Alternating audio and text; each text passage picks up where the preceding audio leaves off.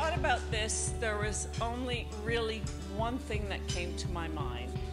It was something that happened when they first met. So they were both members of the Y near Square One. And I didn't really know Marcus that well. And I drove Karen to the Y, and she said she's meeting Marcus there. So I'm sitting waiting to see if this guy's gonna actually show up, and I don't wanna leave my daughter standing at the Y. And so I'm looking, I pull the car back like mothers do, you know, a few rows back, and I'm watching Karen, and I'm waiting to see if this guy's gonna come. Marcus comes around the corner, and all of a sudden his eyes looked up, he saw Karen, and his face lit up. And all I could think was, oh my God, this guy really likes my daughter. That's all I could think. Oh my God, who is he? Because he was just beaming, and he didn't see me. He was looking at Ken, was like, ooh, and I went, ooh, what the hell? But anyway, it was at that point that I realized, and it was just from the expression on your face, that you really liked Karen. And this was like, oh my God.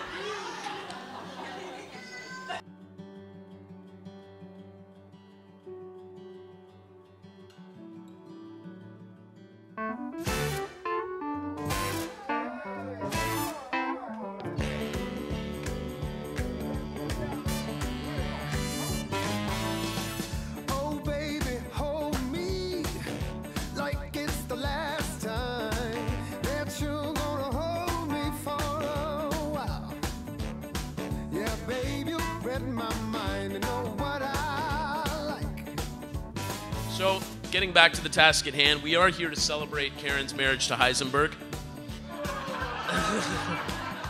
which is a funny motif for him to emulate, because he doesn't do any drugs or drink any alcohol. Which to me is astonishing, because having spent this much time with my sister and mother, I would think that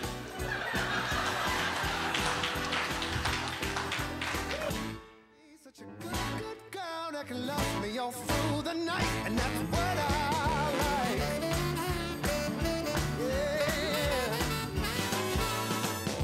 Put you in a long dress, I'll put you in my t-shirt.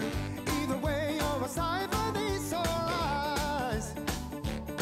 Yeah, morning, noon, or night, you got what I like. I'm told that each table has a different theme this evening. Is that true? I didn't see that. I just saw one theme, and it was nerd.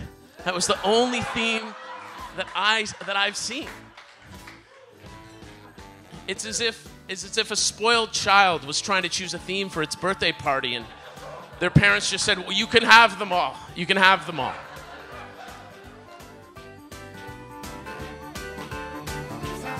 So babe, let's take our time, 'cause we got all night. And I got one last question. What you like? What you like? 'Cause it's what I like. What I like. What I like. What I like. What you like. What I like.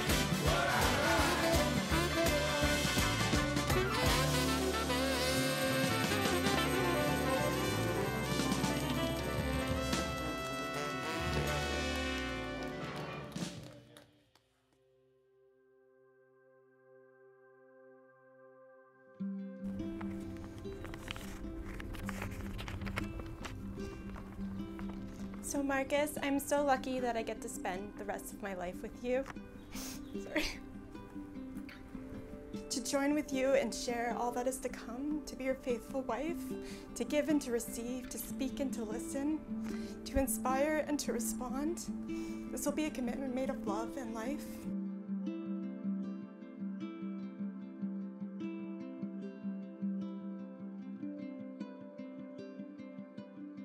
I promise to love you unconditionally, to support you in your goals, to honor and respect you, to laugh with you and cry with you, and to cherish you for as long as I both shall live.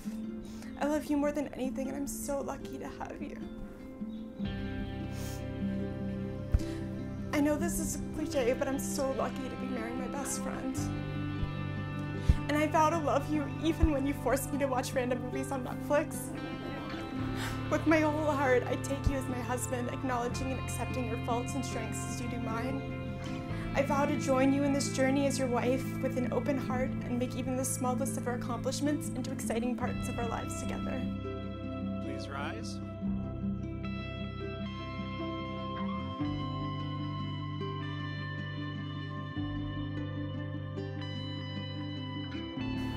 Karen, I'd love to tell you that when we first met 14 years ago that I knew we'd be standing here eventually. The truth is, we're here because we've worked hard to make it happen. From living apart to living together, we've faced challenges, but we've always faced them together. And the truth is, there's nobody that I'd rather have in my corner. You're the most ambitious, self-actualizing person I've ever met. And on top of it all, you've got a great big heart. I'm so happy we fell in love, and I can't believe how lucky I am. I promise to always love you, to come running to save the day when that one wire you left behind, despite leaving it out specifically so you wouldn't forget it, ended up staying home. To not wander too far away while shopping. And to continue to explain every joke I make in the hope that someday you might actually get it. Most importantly, I promise to stand by your side wherever life takes us, from one end of the earth to the other, to quietly and sometimes loudly be your biggest cheerleader, rooting and hoping for your success, and there in your corner to help plan the rebounds when things don't go your way. And above all other things, I promise to love you till death do us part.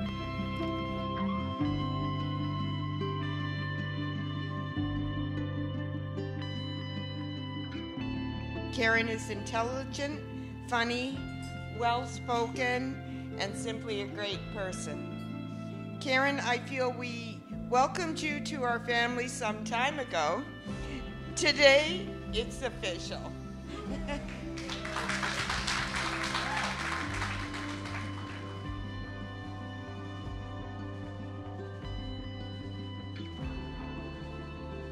Movies often describe the idea of true love, sometimes cheesy, sometimes overdone. But it would be no word of a lie if I didn't say that Marcus and Karen were the relationship that made me believe that the idea of soulmates truly existed. As I watched this relationship blossom, a relationship so strong it spanned different schools, different cities, and even at times different continents, that I could think of no better partner for my best friend to spend the rest of his life with. And so I just want everyone to raise their glass with me as we toast the new bride and groom, as we say congratulations, and for the second time tonight, it's about time. Congratulations, guys. I love you both.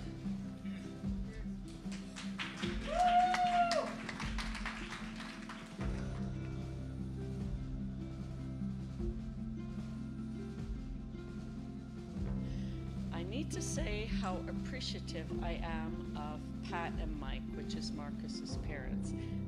Right from the get-go, they have accepted Marcus into their family. They've looked out for her. This is their son.